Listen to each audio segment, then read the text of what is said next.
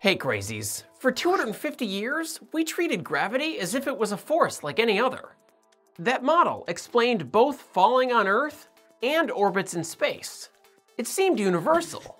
But about a century ago, we learned that model is wrong. Gravity is actually curvature of spacetime. And most of the gravity we experience on Earth is curvature in time.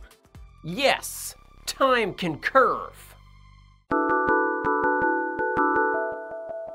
This episode was made possible by generous supporters on Patreon. To be fair, I can understand if you're shocked or confused right now, or both. You can probably picture some kind of space curvature. That's not a huge stretch. But time curvature? What does that even mean? It's a fair question, so let's start with a simple experiment. Say we've got a tall building, like really tall. It's poking out into space. Outer space! We're ignoring any engineering difficulties, just go with it. On the ground floor, there's a photon launcher. It sends out a photon every second. On the top floor, there's a photon timer. It receives the photons and measures the time between them. If we assume an absolute time frame for everyone and everything in the universe, which is certainly what our intuitions tell us to do, we'd expect the photon timer to receive a photon every second. But that's not what happens. The photon timer actually receives a photon every 1.00000000001 seconds. Yes, I know that's 100th of a nanosecond difference, but it's still a difference. That means clocks on the top floor of a building tick just a tiny bit faster than clocks on the ground floor. When two independent clocks tick at different rates, we call that time dilation. I would have called it time variation instead because it isn't actually dilating, but so be it. The point is, time passes at different rates in different places. For example, time passes more slowly the closer you are to the Earth.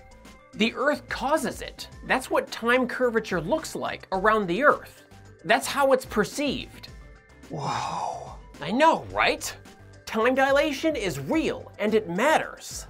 Our GPS network would fail rather quickly if we didn't account for it. Within a day of turning it on, your location would have a 7-mile error. But it gets even crazier than that. The type of time dilation involved in that building experiment is called gravitational time dilation. Not because it comes from gravity, but because it causes gravity. I know, that sounds weird, but hear me out. Just for a minute, forget everything you know about gravity. Imagine it doesn't exist. In that imaginary world, there's no reason for this squirrel to fall. He just floats there. That's Newton's laws at play. No unbalanced force means no acceleration. No acceleration means if he wasn't already moving, he's not going to start now. Next, let's say there's time dilation caused by the Earth. Remember, time passes at different rates in different places.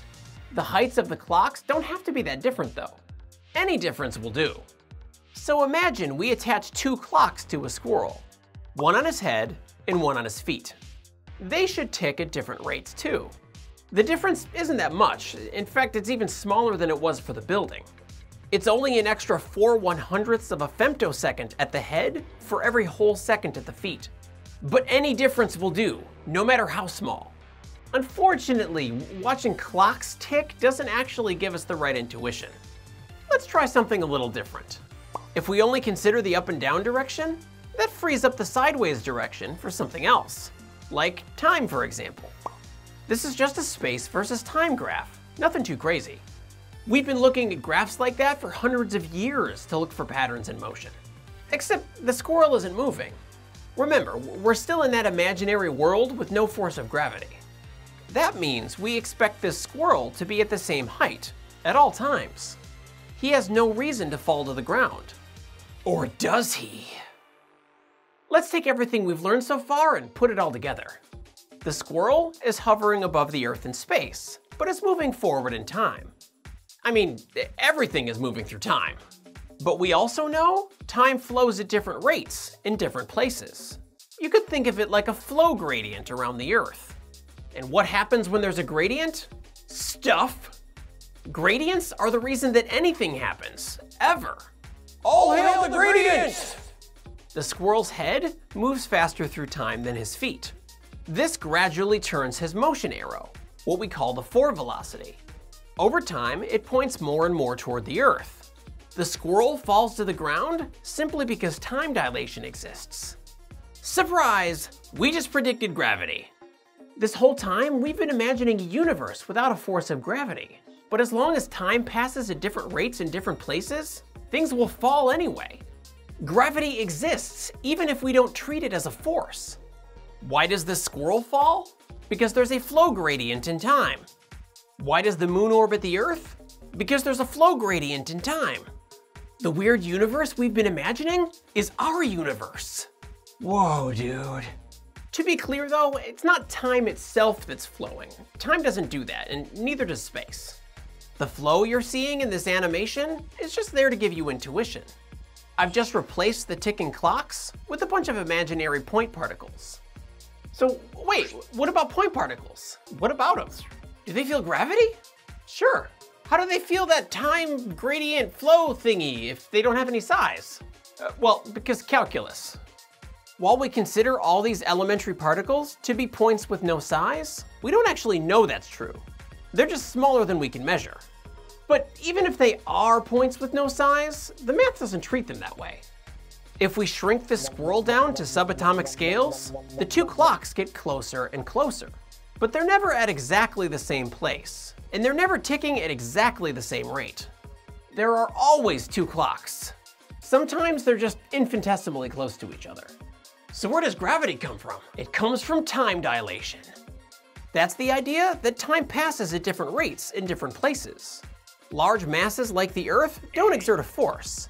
They just make time pass more slowly nearby them. This creates a gradient in the flow of time, which bends space-time paths. Gravity is just time curving into space. Time is more fundamental than gravity. So, got any questions about gravity? Please ask in the comments.